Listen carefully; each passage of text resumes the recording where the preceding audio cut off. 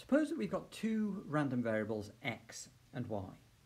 When we were dealing with discrete random variables, we were able to write the joint probability as Px is equal to some outcome little x and y is equal to some outcome little y. And what this probability distribution tells us about is it tells us about the probability of the random variable x taking on particular values and the random variable y taking on particular values.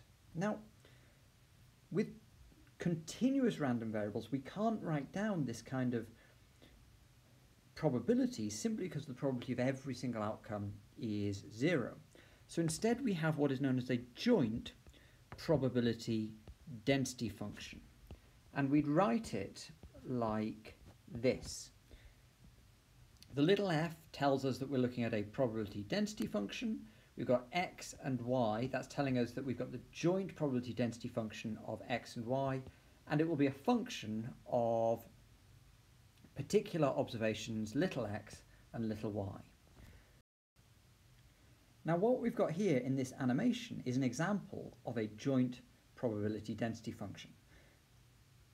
The key things to note is that the volume under the probability density function is equal to 1, and the height of the probability density function is telling us about the relative likelihood of pairs of observations of x and y.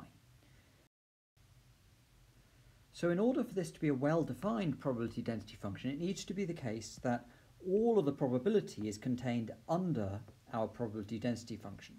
So in other words, the integral over the whole range of x of the integral over the whole range of y of our probability density function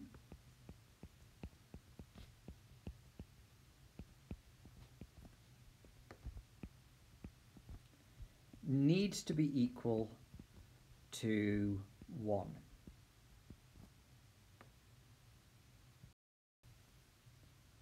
Now we can apply exactly the same sorts of rules as we did with discrete random variables if we want to find the probability density function of x.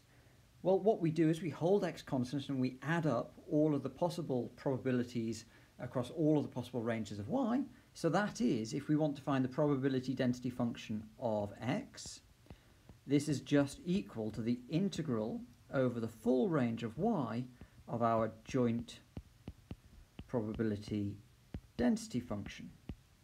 Similarly, if we want to find the probability density function of y, this is just the integral over the full range of x of our probability density function integrated with relation to x.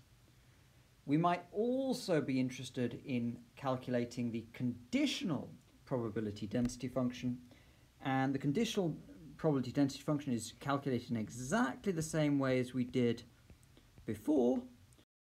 So the probability density function of x conditional on y is equal to the joint probability density function divided by the marginal probability density function of y. Now we're going to see an example where we work through some of the maths related to this. So we have a joint probability density function for the random variables x and y, which is defined as 9 times the value of x squared times by the value of y squared, and that's defined between x being between 0 and 1 and for y being between 0 and 1. And the probability density function is 0 otherwise. And this probability density function is telling you about the relative likelihood of different pairs of observations of x and y. Now, in order for this to be a well-defined probability density function, remember, it needs to be the case that the volume under the probability density function needs to be equal to 1. So we could integrate over the full range of x, the integral from the full range of y of our probability density function, so this is our joint probability density function, with relation to y and with relation to x. So applying the actual example here, we're going to look at the integral between x is equal to 0 to x is equal to 1 of the integral of from y is equal to 0 to y is equal to 1 of our probability density function in the non-zero part. And remember, the yellow integral related to y, so we're going to do the y integral first and then the white integral with relation to x, so we'll do the x integral second. So this is going to be equal to, if we're integrating this expression with relation to y, we're going to get 9x squared, that just is a constant multiplier, then the y squared is raised a power, so it'll become y cubed, and we'll divide by the new power. So this will be equal to the integral between 0 and 1 of 9x squared y cubed divided by 3 evaluated between y is equal to 1 and 0, and we'll end up integrating that with relation to x. Now if we substitute in our limits 1 and 0, what we'll get, we've got 9 over 3, that'll just become 3x squared, times by 1 cubed minus 0 cubed, well that'll just be equal to the integral between 0 and 1 of 3x squared dx. Similarly, we can integrate this expression with relation to x, which will give us 3x cubed over 3 evaluated between 1 and 0, which is equal to 3 times by 1 over 3 minus 3 times by 0 over 3, which is just equal to 1 minus 0, which is equal to 1. So therefore, since the volume under our probability density function is equal to 1, this is a well-defined probability density function.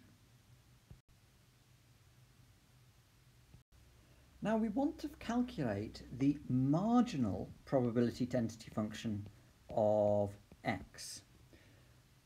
Now, if this had been a discrete random variable, what we would do is we would add up the joint probabilities across all of the possible values of y, which would give us the probability that x is equal to some value little x.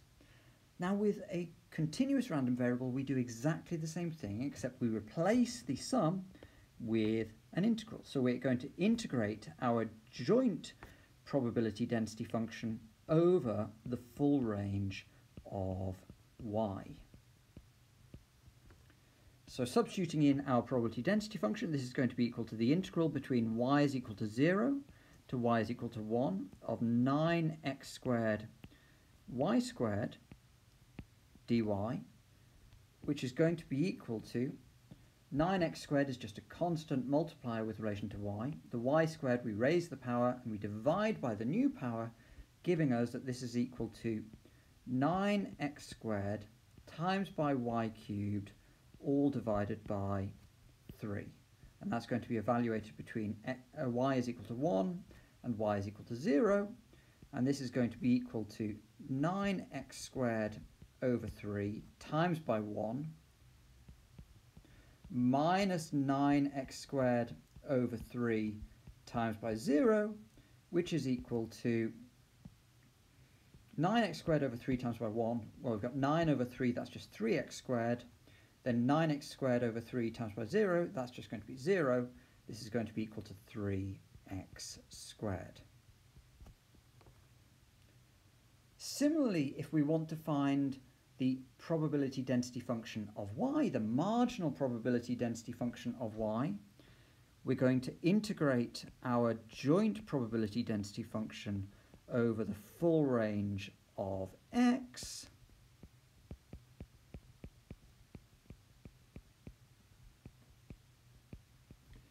which is going to be equal to the integral between x is equal to 0 and x is equal to 1 of 9x squared y squared dx, and this is going to be equal to 9x cubed y squared over 3 evaluated between 1 and 0, and if we substitute in those limits, what we get is 3y squared. So we've managed to calculate the marginal probability density function of x and y, but you should note that this probability density function is only non-zero for the range where the joint probability density function is also non-zero. So for x, it's between 0 and 1, and similarly for y, it's between 0 and 1.